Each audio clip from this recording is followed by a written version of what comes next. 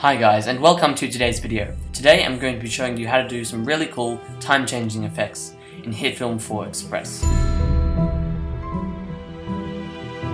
So the basic idea of what we're going to be doing today is that normally when you want to slow down a certain part of your clip in Hitfilm, in the editor at least, you'd have to cut out a certain bit that you want to slow down, and then you'd have to slow that bit down.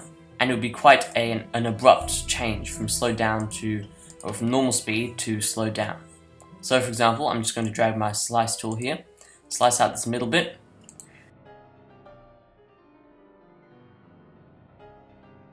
then you can right click on your clip and select speed/duration, make it something like 50% perhaps, and you can drag your clip back in, and when you play this back, probably won't play very smoothly now, but when you play it back, it'll cut from 100% normal speed to 50% slow motion, as you can see here, and then back into 100% speed.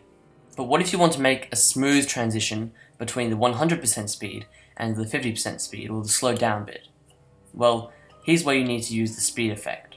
So I'm just going to go into my clip here, in my media. I'm just going to right click and I'm going to make a composite shot out of that.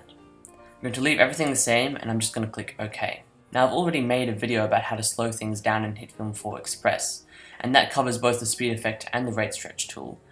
But today we're going to be looking at how we can animate the speed effect so we can get a smooth slowdown. So if we go into the effects panel, we can just search for the speed effect and we can drag it straight onto our video. And what we can do is keyframe the speed value over time so that it becomes slower and slower. So when you've got your speed effect on here, there's a slider that you can use to change how fast your clip plays back. So what we're going to do is open our layer here, and under our effects we can select our speed effect. And now we can see what our speed effect is doing over the course of our clip.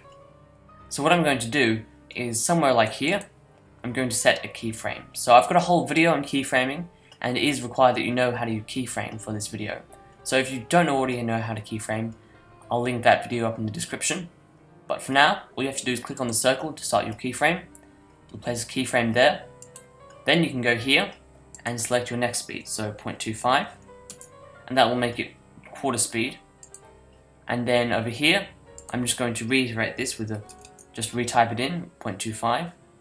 And then back here, I'm just going to set it to be 1 again. And I think it'll be a bit laggy, but when we play it back, you'll notice that it goes from normal speed and it slows down, not just because it's laggy, but it should be just slowing down, and then it'll speed back up into its normal speed.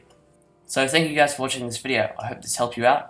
You can do this for all sorts of things. You can time it to beats of music and all sorts of stuff for dramatic effect when you're slowing things down.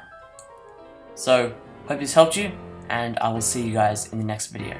Stay shiny. Bye!